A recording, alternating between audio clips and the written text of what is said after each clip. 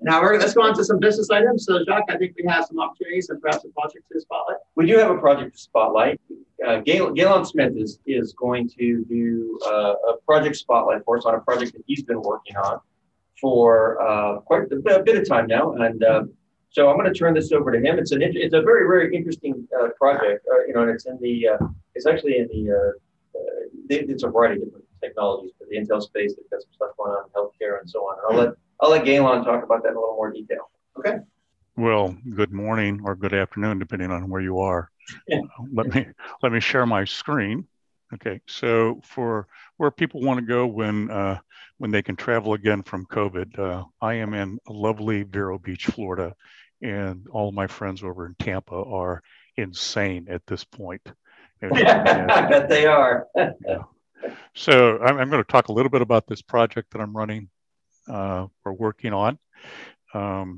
So this one, I'm the capture manager on this, and I've been working with this client now on this particular project for almost 5 months. And I say capture managers have the easiest job description in the world. I mean, you're going to win the deal on the best possible terms for your client. That's all there is to it. Okay. No fancy, here's what I do and why I do it. You just win deals. So a little bit on the procurement background. And if I'm acronym label or acronym heavy for you folks that don't do federal contracts, just let me know. But this is a very large multiple award, multiple agency IDIQ contract that will be used to deliver all sorts of professional services to the federal government. When I say large, we're talking a ceiling value on this contract vehicle will be in the tens of billions of dollars over its lifetime. So it's a big deal to win this contract, or at least get on the contract. By an IDIQ, you don't get any work by winning the contract. You actually have to then compete for task orders. So my role is to actually win the contract vehicle, and then subsequently we'll compete for task orders. There is a draft RFP out. It's been out for a while. It's assumed to be about 95% complete, maybe even 99% complete. And that's allowed us to do a lot of pre-proposal work ahead of the actual release of the solicitation. The procurement officials have restricted communications. And what that means is you're only allowed to talk to the procurement officials here. So you can't go to your client or other potential users of this, agencies that'll use this contract, and attempt to influence how the solicitation looks like, what comes out, how it's evaluated. We're not allowed to do that. And if you do go to a government client and you try and bring it up, they're likely to shut you down very quickly because they don't want to run afoul of the federal acquisition regulations. So our communications are very channeled on how we can talk to the government about this solicitation. Real high interest in industry on this one. The government has said they think they will receive hundreds, if not 1,000 proposals. So lots of folks out there tracking this and that will bid on this. And that does have some influence on the way we're shaping. This is a prime only bid. So no teammates, you've got to bring the quals, you bring all the requirements as a prime. You can't use subcontractors' qualifications. So the award and the evaluation criteria, there's a multi-step award process on this, but the first thing is there's a series of go, no requirements. You must pass all go requirements or you're not even considered in the other area. So if you fail in one go area, you're out of the competition.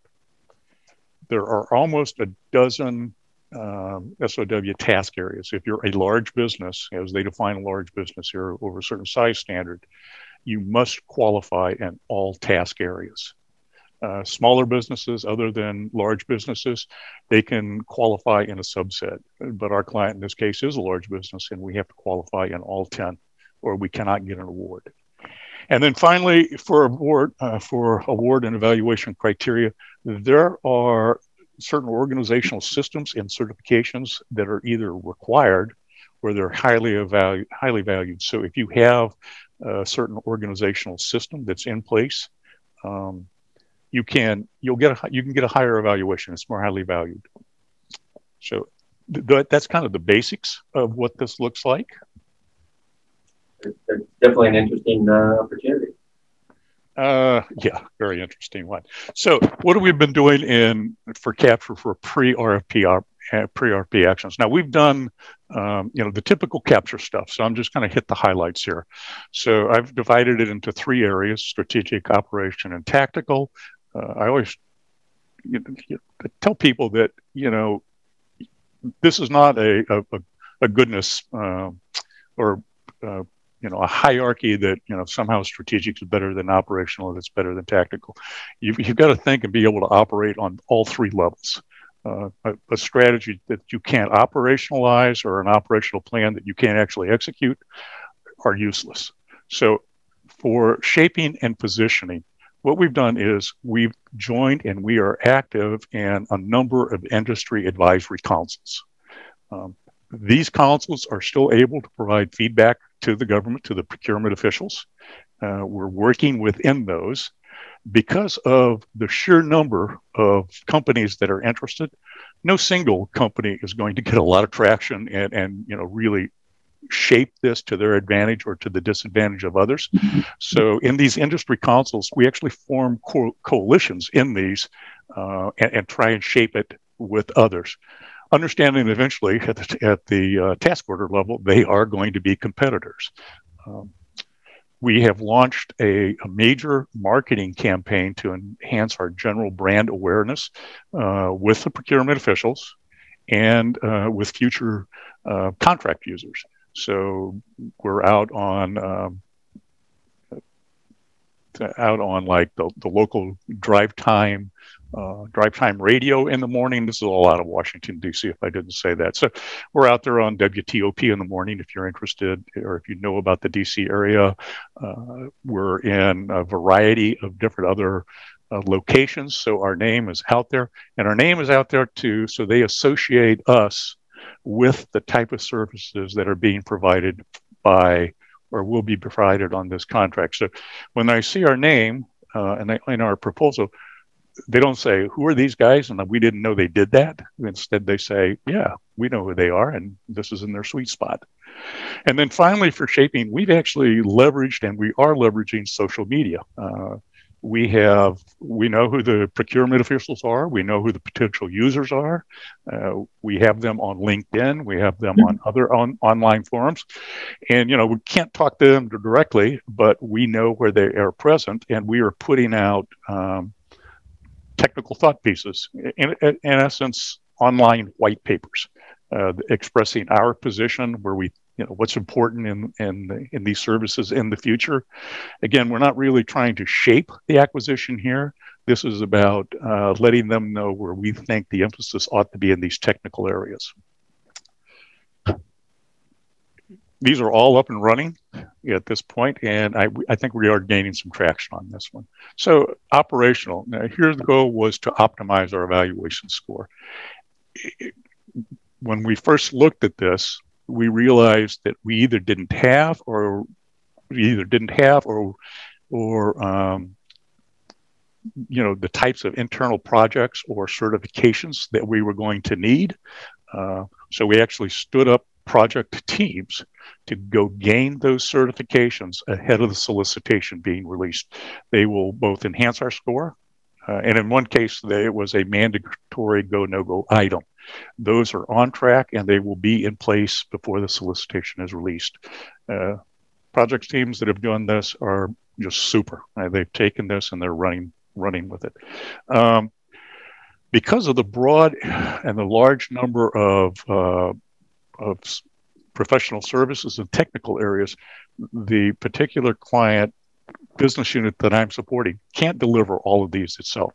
So we had to build and get support from the entire business, which means we had to figure out who's going to work with us. They have to participate and help develop these solutions to qualify in these task areas.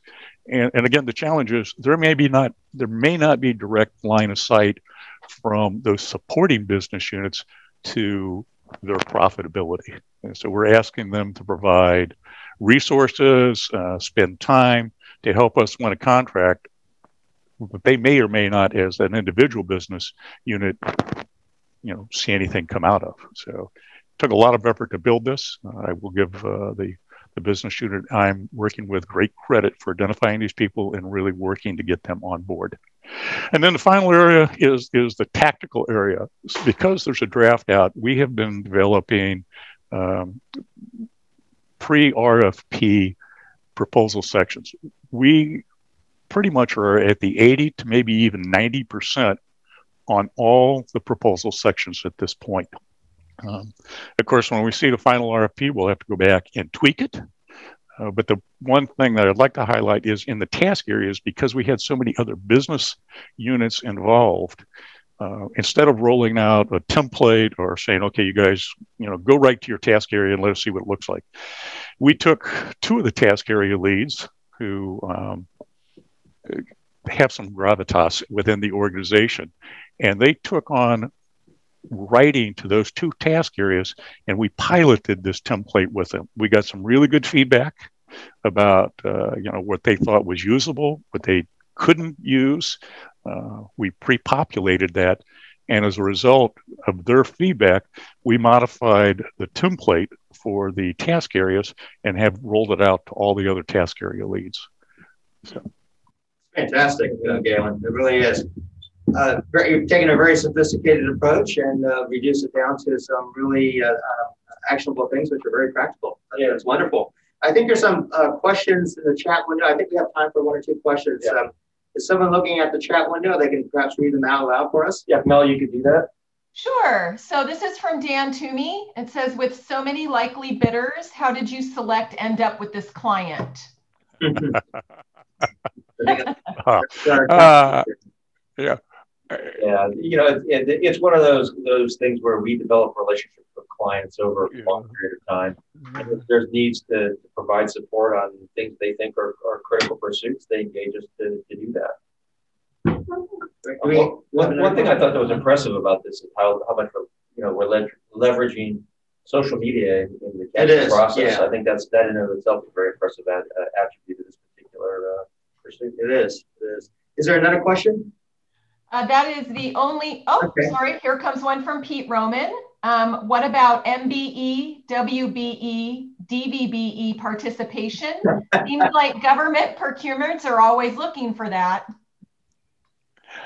Okay, so this was acronym city. So this procurement is divided up into what they call other than small businesses. And then there are parts of awards that will go to specific socioeconomic businesses that are classified, and they may make that. However, again, this is a prime only bid, so we're not allowed to, or they don't evaluate subcontractor qualifications. We have to bring it all as a prime ourselves. That said, we will have to do a small business. We do have to do a small business utilization plan where we provide, meet targets in using small businesses to deliver the services. We will be tracked on that. And you can be rolled off this contract for non-performance. And that's an area of non-performance that you can be rolled off because of. Wow, interesting. So they've carved out different aspects of this acquisition into each of the different business set asides, as small businesses, woman-owned probably, and the Spanish businesses of other types. So Gaylon, I'm going to ask you. This is actually very fascinating. I love what you're doing.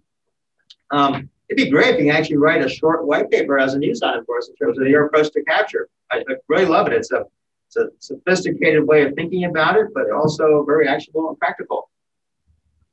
We actually have one more related to a white paper. So this is from Rick Harris. How are the social media technical thought pieces online white papers working? Are you getting traction?